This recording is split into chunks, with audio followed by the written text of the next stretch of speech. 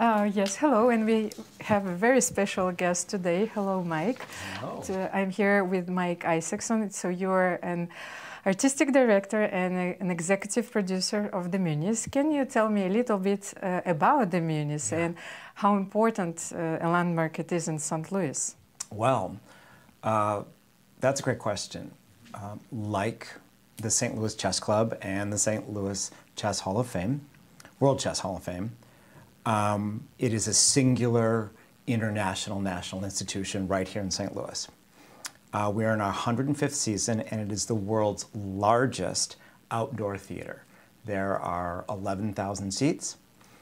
We produce 7 huge Broadway musicals a summer. We perform for thousands of people each night.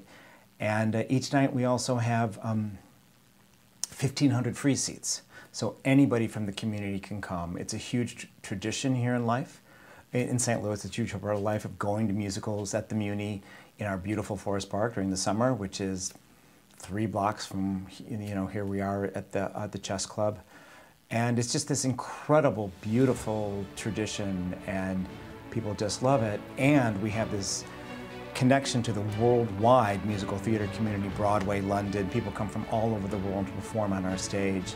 And we have like the top talent, Tony Award winners, Olivier Award winners, incredible designs, and it's a huge part of life in St. Louis, and something we're really proud of. Well, you're an award-winning producer and director. I know a lot about you. Please reveal us the secrets about the upcoming season, and especially about the chess musical. Yeah.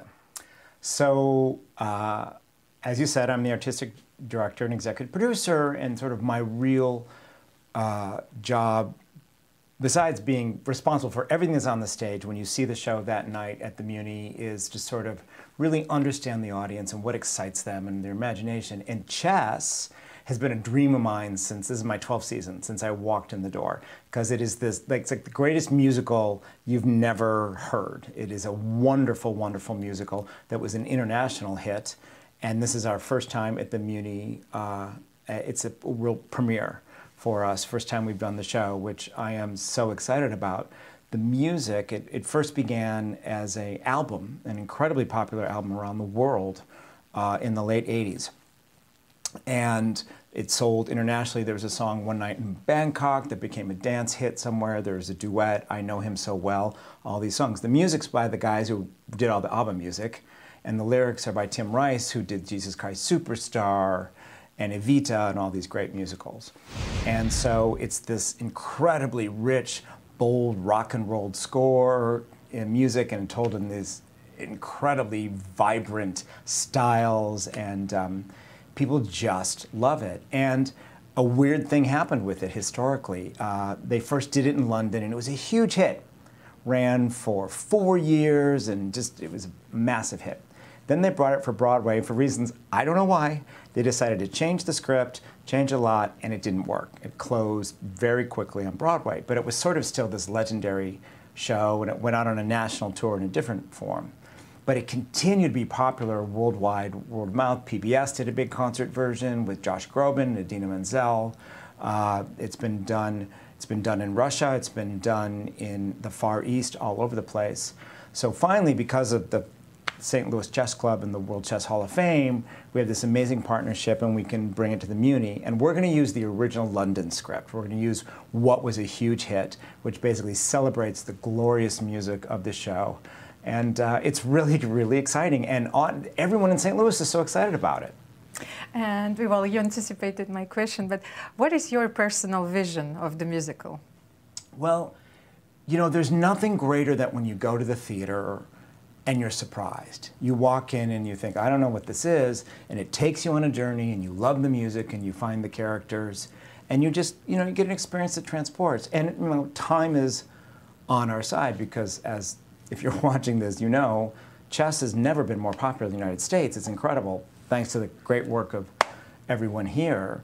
So we're landing at a moment, like even people who don't know chess are curious about it. And why is everybody talking about it? So the story within the show tells the story of an international chess tournament, Russians versus the US, and the two men playing. And of course, the second for one is a woman who maybe falls in love with another. So you sort of get this sense of intrigue and personal stake.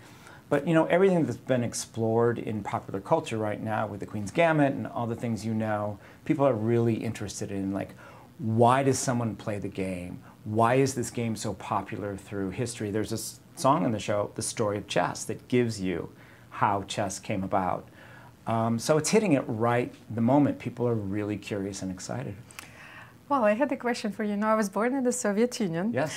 And, well, I've lived through these chess stories, but on the other side. And I wanted to ask a personal question. For example, how did it touch you personally when Bobby Fischer played the match against Boris Spassky? Well, I was young then, or younger, let's say that. What I remember, what a great question. What I remember so specifically is this was going on, and clearly it was important. And it was a game being played, like, you know, I knew sports and athletics, the other day of game, but this I knew was different. Like the stakes of it and the idea of what it meant to the world. I'd never seen anything like that before. Like, that was new to me at the time. Like, oh, a game matters worldwide. I mean, you sort of have it with the Olympics, I guess, but that's its own, a different kind of energy. This was, I remember it was just in the papers, remember newspapers? It was in the papers every day, and it was on TV, and everything about it was so, and it was sort of the thing where you went, oh, I need to investigate this. And I'll admit, I did play chess. I was terrible. I played it a lot in high school. I was not successful at it. So I'm aware of the game, but I don't play it because I'm not good. Well, thank you so much for this wonderful interview. And I'm actually looking forward to the chess musical because I've seen it several times. I love the music. Isn't the music great? It's fantastic music. Yeah, yeah. Okay, so and please come, everyone. Everyone's watching. Come to St. Louis. Come see chess. There you go. Thank you very much, Mike, and Actually, very, very good luck with the shows.